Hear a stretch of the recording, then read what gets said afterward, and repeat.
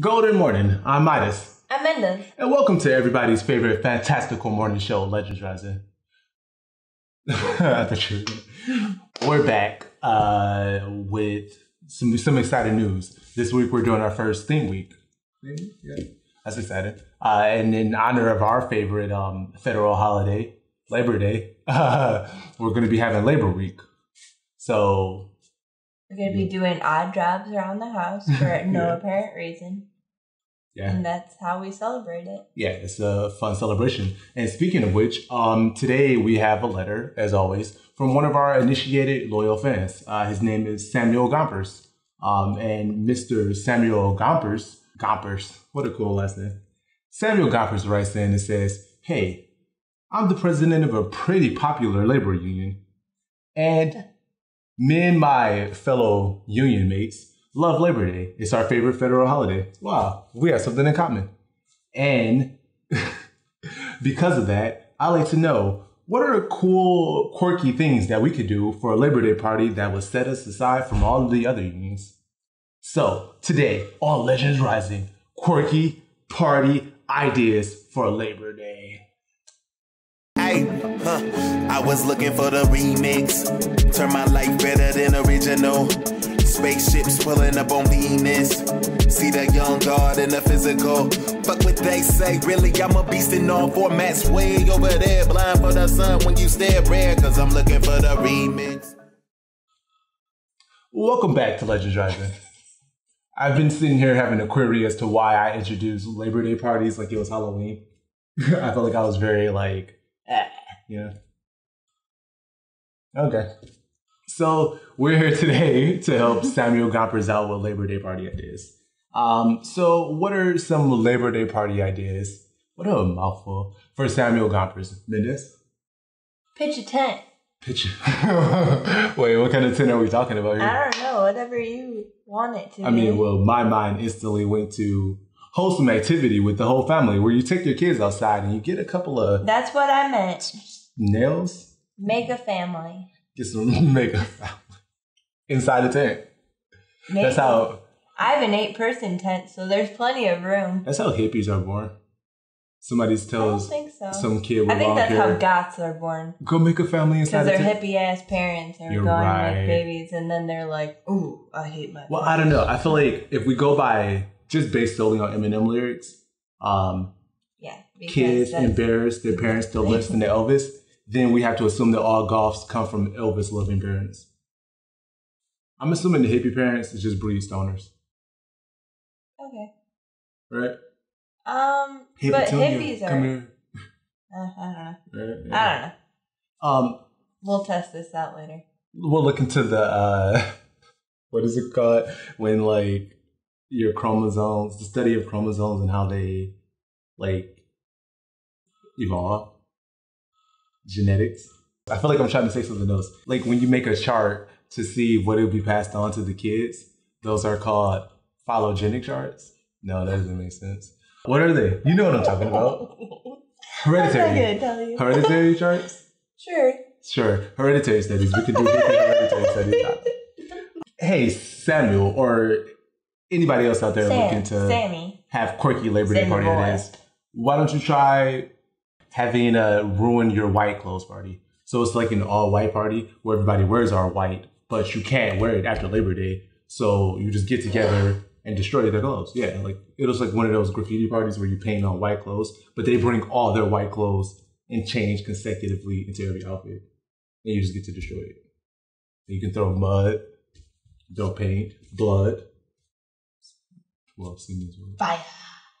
Fire. Set it on fire. That's a good idea. Speaking of fires. Or just don't own white clothes, because what's the point? Especially once Labor Day passes. Speaking of fires, what if you make a minor grill? A minor grill? Yeah. Instead of a major grill? Ursa minor grill. No, a minor grill is to represent for laborers, and one of my favorite laborers are miners. So you just take the mining tunnel. Really? And you turn it into a grill. You just light all that charcoal on fire and cook meat right outside of the hole of the mine. You could just throw a dynamite down there and hold your steak out and hope for the best. Wow. Maybe add some you took away their jobs by appreciating them? Maybe add some chili and peppers. I understand. That's so stupid. Do you have other ideas? You can also have a red, white, and blue party where all that is consumed is red, white, and blue. Okay. So German people. And all the meat is raw. So you stay with the red. Were the German people the white? Well, is that the color white? They're white with blue eyes and they have red meat. So I was just thinking, that makes the most sense. Have a party representing American workers, such as American workers in the auto industry, by inviting nothing but Germans. Of course, we appreciate the Germans for creating jobs for women. We appreciate the Germans for their cars outselling ours and giving making people us really have to find more opportunities for labor. Yeah, exactly. Yeah, you gotta tighten those bootstraps extra tight now. Yeah. Yeah, I understand. I like it. It's a good idea. Have a red, white, with Germans. What if this could happen at any party, including at your German party? What if you hire instead of having a bouncer or a doorman, you just have people picketing outside? Picketing? Yeah, so you have a picket line. So everybody that comes to your party has to cross the picket line. Yeah. I think that's a good way to represent for laborers out there. You could, pick your favorite profession within the, laborers category. Yeah, large category. And get with all your friends and you all choose your favorite laborers and you go do those jobs. Don't ask. Oh, wait. Okay, don't so it's apply. Not a costume party. Just go. You celebrate your laborers by laboring for them. Okay. All right. I'm super with this. What would be the laborer that you would go do their job? I'd be a carpenter, duh. A carpenter? Just immediately? Yeah. I like the smell of fresh sod wood. I think I'd be more daredevil-ish and go for maybe a pipe worker, iron fitter, one of the guys that are up on the scaffolds. Pipe fitter or iron worker. Get up on those scaffolds and climb to the top. I don't think that's all they do. I mean, no. I'm pretty sure that's not all they do. So you just want to be Robin from Batman. Oh, could I apply to be an acrobat? Specifically, an acrobat's family who's going to get shot tragically. They got shot? I thought that they just fell from... Right. In some comic book, they made it so the Joker was the one who shot the ropes. And they careened. The Joker was the one that took the nets out in the movie. That's what it was. Or no, Two-Face. Okay. Two-Face, because he was the ring... Leader. No, that's not what they're called. The ringleader of the circus. Is that what they're called? This is definitely what they're called. Okay, whatever. What if you just go to work? But that's a party and it never. You lazy bastard! Exactly. Yeah. Go to work and specifically make it a party. If you don't love your job and to want to go in on Labor Day, you're not in the right career. Yeah. Just every day. Every day. Celebrate your laborers. Oompa Loompa Appreciation Day. I think that's a great one. Yeah, because they're slave laborers. Yeah, and nobody ever takes a moment out to just thank them. If we're gonna really have a great Labor Day party, let's do our best Oompa Loompa face and just have a party celebrating everything about Oompa Loompa culture. I'm thinking full-on cultural appropriation here, where how people do Cinco de Mayo parties and they put on sombreros. Let's take that and just have orange skin, have the Oompa Loompa outfits on, get green hair. Don't ask them, can you touch their hair when you invite them? I'm not with this at all. Just get all up in there and just feel the strange texture of an Oompa Loompa's hair. I think that's a suggestion. See how that works out for you. Tell your job you're gonna have an Oompa Loompa party. Oompa Loompa Appreciation Day. Invite your boss and your HR director.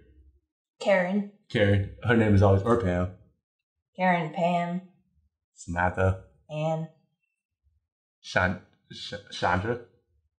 I was gonna say Chandelier. I don't know, like Chandelier, you HR director.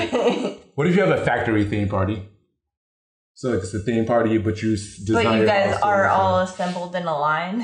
Oh, exactly. The entire time. Oh, that's you super can only cool. talk to the people that are across from you. I didn't think about it that far. I was thinking of just people coming to your house and they get the ambiance of factory, like noise and certain smells. But what if literally the entire party was an assembly line? So if you want chips, it would be like on a conveyor belt, and you gotta like assemble your nachos like as they go. Just I Love Lucy style, super fast, just like, and then the conveyor belt will go faster and faster. So like when you want people out of your party, you can be like, if you want the aux cord, it's like a full setup to where there's the laptop that comes by, you got to get the hard drive connected, you got to get the Bluetooth speaker, then you got to get another piece, get the CD. Ooh, I got it. Okay. You can buy a new house and then invite all your friends over and have a DIY. Do